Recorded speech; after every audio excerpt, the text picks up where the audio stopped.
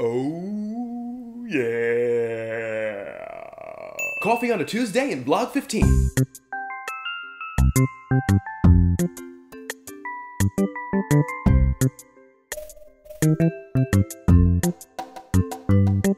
Hello to everybody who is new. Speaking for the hard-fought 100 who were here before and myself, welcome. Your generosity during the Project for Awesome expanded my conception of what could be done in this community, and though it's not enough, clearly, I can only say thank you. Oh, and there's this.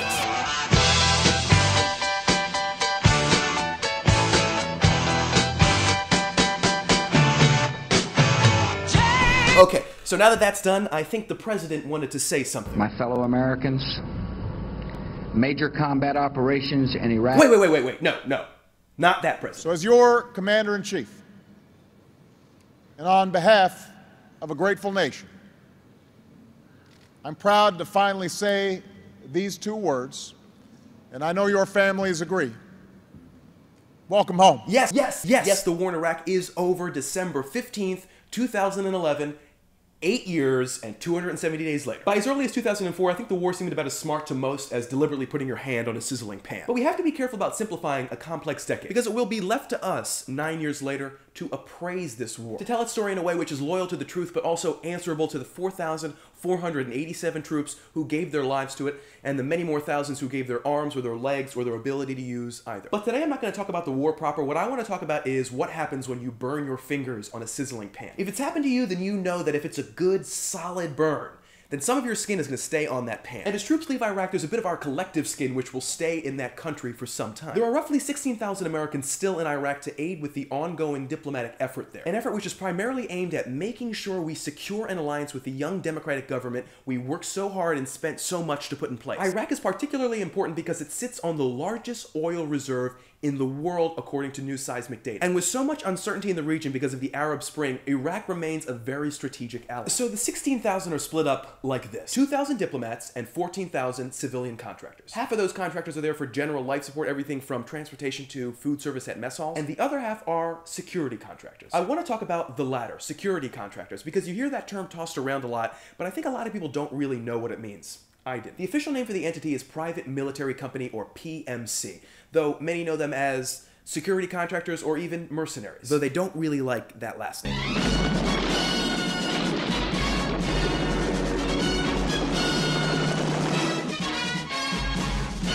Maybe you can see why. Whatever you want to call them, they are corporations that deal in the peripheral duties of war for profit. They can't engage in offensive operations according to the Geneva Convention, though they can do almost everything but, including defensive operations with a liberal use of the term defensive. They build planes, maintain them, even fly them in conflict zones. They supply bodyguards for diplomats. They construct vast military camps, operate intelligence systems, supply weapons and ammunition, and they train soldiers. In fact, most security contractors are retired soldiers, men and women who come out of combat with a set of skills applicable nowhere else but in combat. Contract companies will pay them generously for those skills, often more than double what the Army pays. It's no skin off their back because the private military industry has boomed in the last 10 years. Really ever since 1991, when the Pentagon, led by then Defense Secretary Dick Cheney, paid a company called Brown and Root Services $8.5 million to study the use of private military forces with soldiers in combat zones. Now, Brown and Root Services was a subsidiary of Halliburton, an oil company where Cheney served as CEO between his time as Defense Secretary and Vice President. His study found that outsourcing duties to private military companies was cheaper. So after 9/11, when the Bush administration announced its war on terror, the role of PMCs was increased dramatically. During combat operations in Iraq, tens of thousands of security contractors supplied necessary goods and services to the troops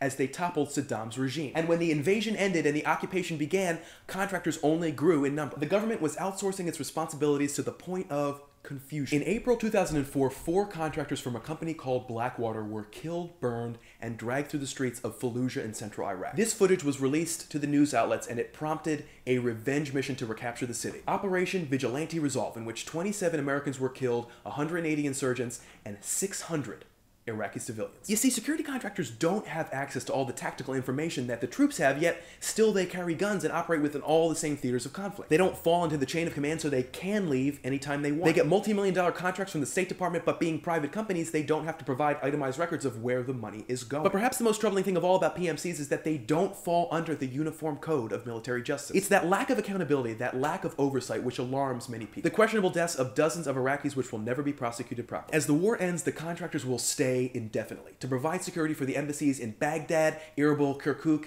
and Basra, the last being a city 20 miles from the border of Iran and sitting on one of the largest oil fields in the world. Yes, oil. Sexy, delicious, scrumptious oil. If Iran seizes control of it in one way or another, we could see gas prices rise to $5, $6, $7, $10 a gallon. I think it's unfair to say that the only reason we went to Iraq was for the oil, but there's no doubt that in large part, and with the help of PMCs, it's why we're staying.